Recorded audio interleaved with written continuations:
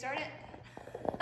This is Chanel with Love My Pups, and today we have some news about Suki and Mando. We have a due date of tomorrow, but yesterday we started getting signs on some arrival of babies. And so, what were those signs? The signs were that she started nesting, but not really nesting, just a little bit. She didn't want to eat her food. She didn't finish the food from the night before. And so I just took her temperature. Now her temperature the night before was 100.4.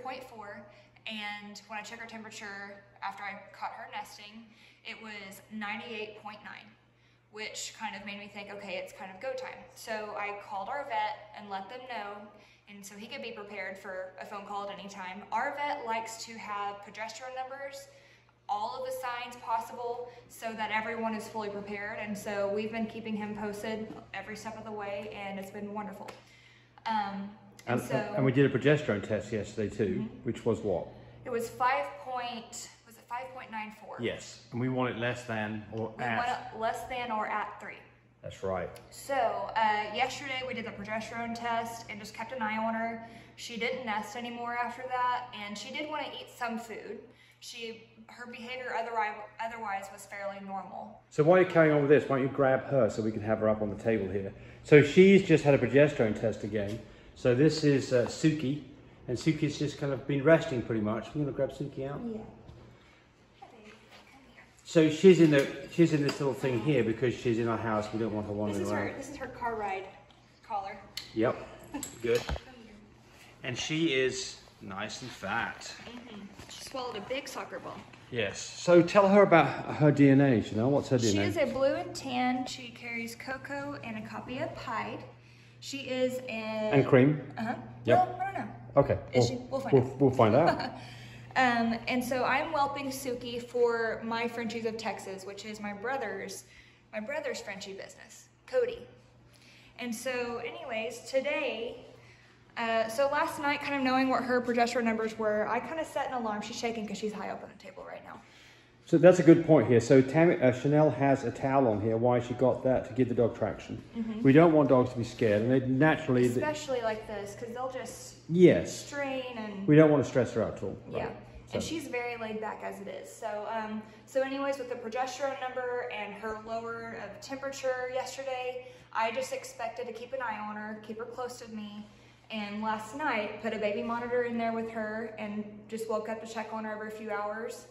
And so you didn't get any sleep last night, did you? Not really. But you look good for having no sleep. Thanks. Makeup is magic. It is, isn't it? So this morning about 7:30 was whenever she woke up. She wanted to eat again, and so I gave her what she wanted, and then she tried to bury the rest of it. That was a new sign. New behavior. Gotcha. Right. And about 10 minutes later, she threw it all up. There you go. Then I decided to check her temperature again, and it was 97.4. Low. So I called my vet, gave him the update, and then I came over here to do a progesterone test, and her progesterone test score was 3.08. Yes. So I called him. I'm just going to pan around here. So here's the machine, and where is her number? This is Suki. There's Suki right there. So there we go, right there. Suki is a 3.08. There it is. So we're testing our dogs too. All right, so very good. So then what do you do? So then I called my vet, and he had the right questions. He said, okay, so I have her, her progesterone score. I have her, her behavior down. Let's go ahead and work her in today at 5 o'clock. If something else happens, like more nesting or discharge or anything like that, let's get her here right away. So we've got she's been slowly coming down to this point too. So we're not going to rush her in right away with her 3.0. I really like This is Dr. Matusik. Say it for me. Matusik. James Matusik. James Matusik, north of... He's in Kingfisher. Kingfisher, Oklahoma. At Wheatland Veterinary Clinic. Yes, he's a good guy. And he errs on the side of let's be cautious, and we like that too, because too many people take dogs early, so we just not want to get in that shape. So yeah. He's doing all the right things, we're doing all the right things. So now let's make a prediction on the number of puppies. Well, let's make a prediction on colours of puppies. Yeah. So she was bred to? So she was bred to Mando. Who is? A full visual fluffy lilac and tan He is a blue and tan that carries Blue and cocoa tan. and cream. Yeah, don't listen to me, listen to James. Yeah, blue. So we would expect to get, at the very least, half morals, 1/4 pieds, because they both carry pieds, all of them to be blues or lilacs, of which we would get 1/4 lilacs and 3/4 blues. And if she carries cream, we could get a blue covered in cream or a platinum out of this too, but that's a fairly rare thing to happen. Yes. So that's what we're going to get. No brindles. All of them are going to show beautiful tan points. Mm-hmm. The pieds might not, because it might be white on the feet, but the other ones will, or if we get any platinums. But yeah, so she's, tell us about Suki. She's a happy dog, right? Look how little she is. She is small. I'm trying to spin her around. I can't. It's grippy. So that's another thing here is you know, she is not overly fat. So you see this here? You know, she's basically lost her appetite. Ideally, she'd be chunkier than this, but she just is not food driven. Yep, right, exactly. So she's just not a hungry girl. She's pretty active though, isn't she? Yes. She's an active very girl. sweet. She's so sweet. Yeah, she's a very good dog. She's very gonna nice. make some sweet Easy to be babies. around. Yes. Easy to be around. Yes. So pop it down the ground so we can take a picture from above, and let's just make the prediction on the number of puppies. That's the last part of this. Okay. From here. Well, you know what? It shifted. I always thought this side is bigger. Actually, no, it is. From this angle, you could see. This side's bigger. Well, yesterday it was here. Oh, okay. But yesterday, there was like little trapeze babies over here. Just flipping and flopping. And Yes. Well, based off yesterday, I still think she looks big on the left-hand side. I'm predicting 5, 3 on this side and 2 on this side. But look, could get 7, could get 6. Oh but my I think you're in that kind of realm. And yeah. She has milk. Yesterday she had milk. So show us that. So this is another thing. You're not expecting to see much milk, but you get a little drip, a little bubble of colostrum falling at the end of the nipple. Oh, I don't know if you can see that one. Yeah, it's a little bit right there. Yeah, it's a little. It's hard to see it, but it's there. It's there. Yeah. So if you don't have milk beforehand, don't get worried about it. It's quite normal to Go not. lay down. Now she's had. This is her 3rd litter or 2nd litter. We're not sure actually, are we? We don't know about Cody knows. Yeah, Cody knows for sure. Yeah, I think it's a 2nd. I will say, and like, she has been with me for about a week now, and she is just so comfortable, calm mama. It's wonderful. Gonna have calm babies, Yes. a really laid back litter. Yes.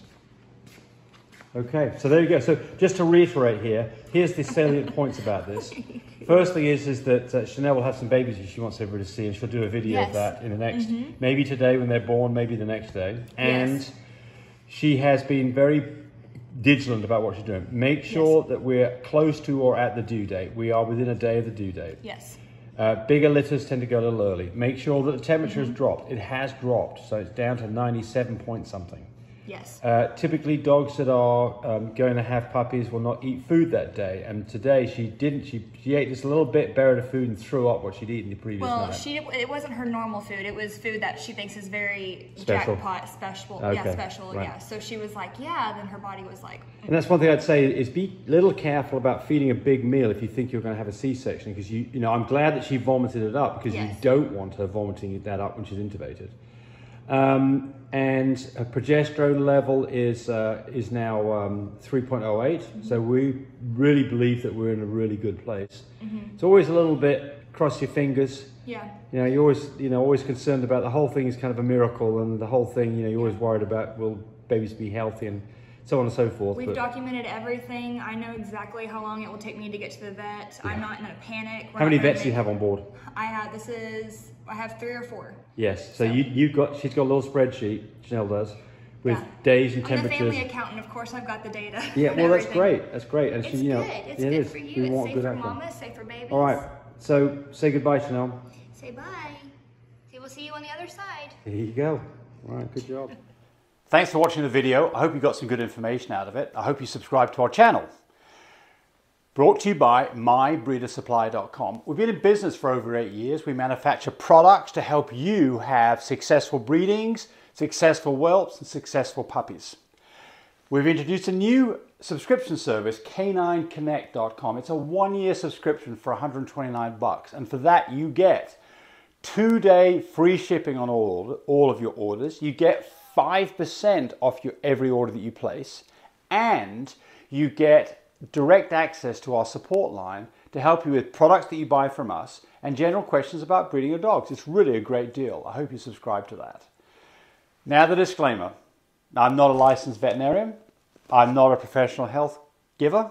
but I am a guy that's been breeding dogs successfully for over 20 years. Any information you get from my videos is purely at your own risk.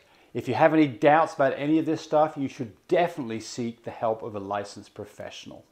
Again, thanks for watching. Have fun with your doggies. Bye, buddy.